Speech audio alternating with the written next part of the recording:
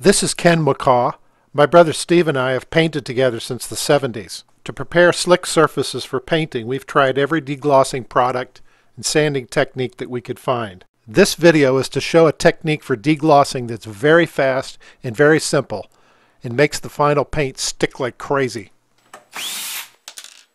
When we're doing interior trim like this, we take everything off, the doors, the window latches. Here's how simple this deglossing technique is. We use full strength acetone and one of these scouring pads. You just wipe the acetone on very quickly, let it set for about 10 to 15 seconds until it softens the surface, and then wipe it off with a scouring pad. It's just that simple. Doesn't take very long to have a surface that's ready to be painted.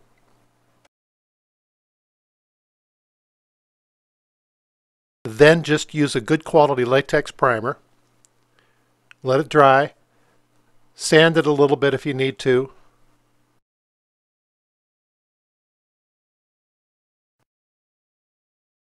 And then top coat with whatever you prefer. We're using an alkyd water-based paint on this project. Here's a little trick for painting baseboard over carpet. We just use a drywall blade.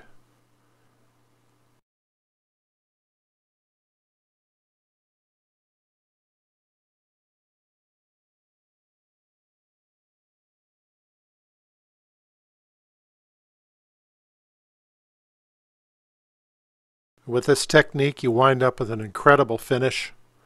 You don't have a lot of dust from sanding. And boy, does the paint stick. And you wind up with a finish that's just like a piece of china.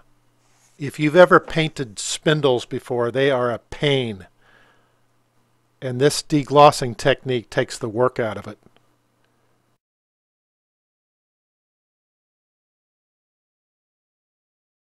We hope this technique makes life a little bit easier for you.